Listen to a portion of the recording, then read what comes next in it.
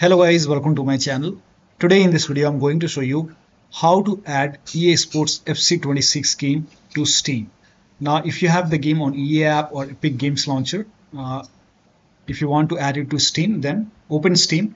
At the bottom left here you can see add a game option. Click on add a game, then click on add a non-Steam game, and then over here you will see browse options, so hit browse over here and then go to the game installation folder. So wherever the game is installed, if you have the game on EA app, from EA app, then you can open EA games, and for Epic Games Launcher I think this is Epic Games, so open the game folder and over here you will see the game exe file. Select the game exe file and then click on open and then click on add selected program, and once it is added, now over here you can see the game. So this is how you can add the game to Steam. So that'll be all. Thank you so much for your time, and please like this video and subscribe to my channel.